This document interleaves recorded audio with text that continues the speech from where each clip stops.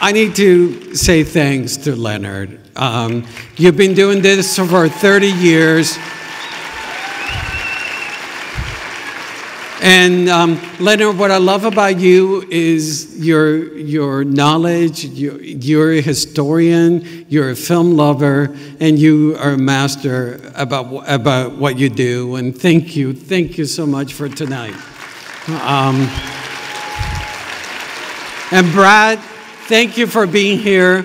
I think this is going to be by far one of the highlights of the 35 years of the film festival. And Brad Pitt. And speaking of highlights, I'm so honored to introduce the presenter of the Maltin Mother Master Award, David fucking Fincher. David is by far, in my book, one of the greatest directors working in cinema today. I teach at the local college, and I always just luxuriate in David's work. And one of the things that is also amazing about David and Brad is that in history, there have been incredible pairings of director and muse. And you have Fellini and Mastroianni. You have Robert De Niro and Leo DiCaprio and Scorsese, and so on and so on. And David Fincher and Brad Pitt have this incredible special relationship. Seven, Fight Club, Curious Case of Benjamin Button. The two of you, what you've done is incredible cinema. I hope you guys, please work again together. Please welcome the magnificent David Fincher.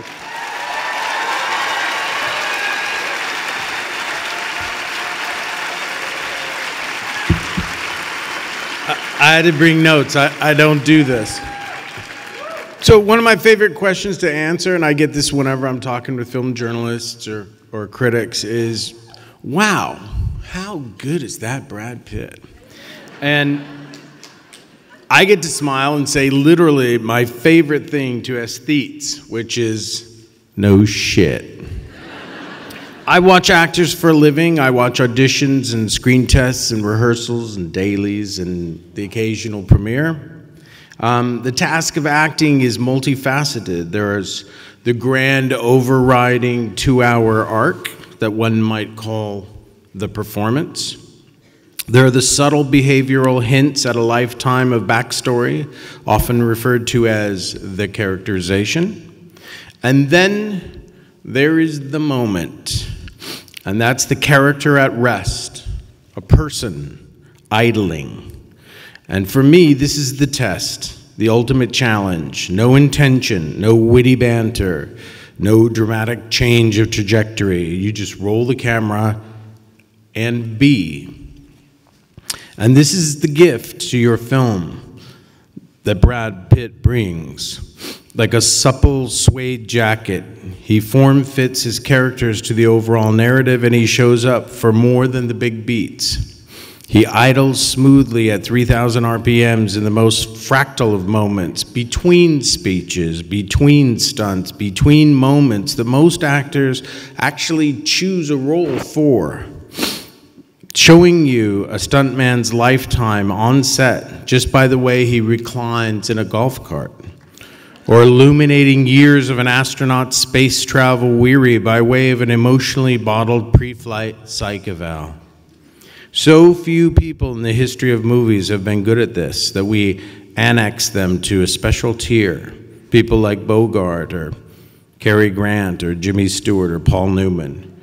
They exist on celluloid in a way that mere mortals can't. They have a comfort and ease that cannot be faked or, sadly, duplicated.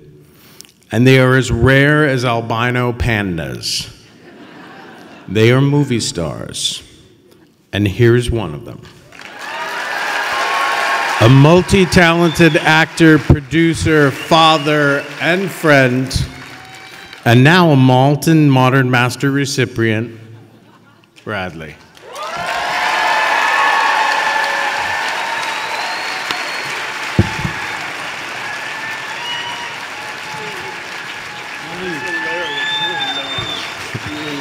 No, Okay, go. I will.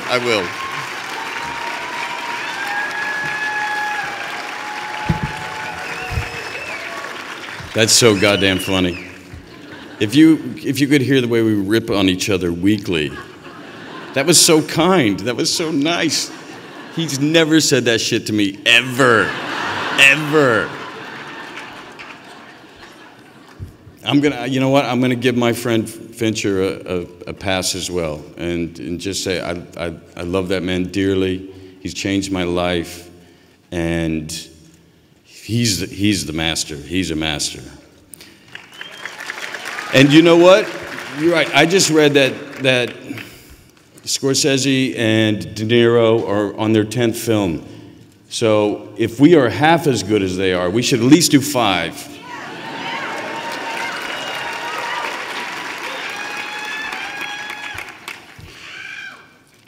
Thank you for this. Thank you, Santa Barbara.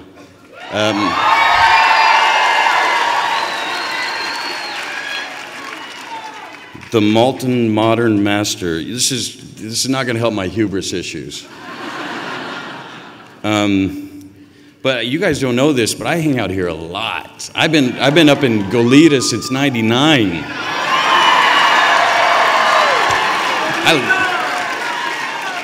This is home. I'm homey.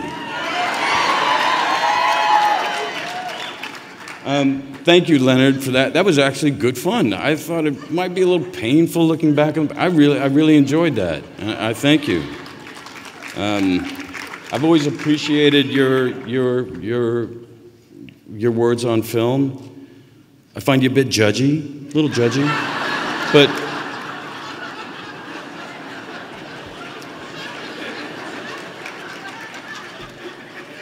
I thought that was a pretty good presentation, though. I would say we had a really good start. There were a couple of logic issues along the way.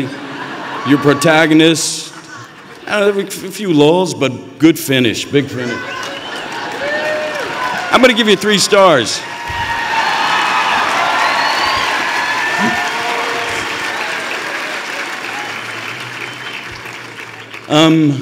Wow, it's things like this that nights like these that tell me I'm old. Been around a while, been doing this a bit. Yeah, I mean, I can't stand night shoots anymore. I'll gladly hand a stunt over to a stuntman. I no longer remember the first rule of Fight Club. But it's also nights like this where, I get to look back and feel really, really blessed. I feel so fortunate to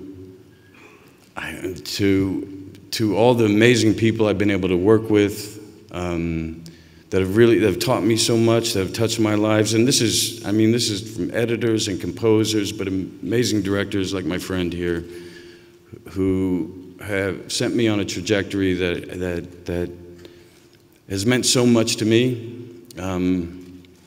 Really beautiful, amazing people. I just feel really blessed. I feel really blessed to be here. I feel grateful for this.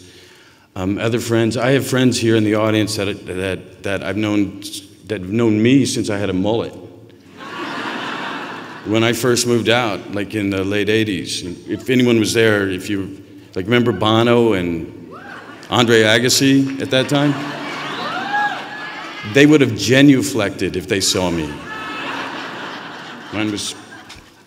But I had some really lovely, lovely friends, people I've worked with who kept me laughing, kept me humble.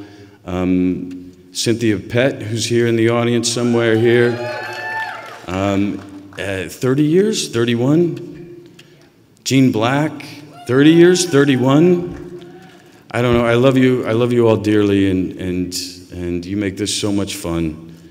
Thank you all for this. Thank you for seeing the films. Thank you for being film lovers, and Santa Barbara rules. Thank you all. Appreciate it. Thank you. Will you come out?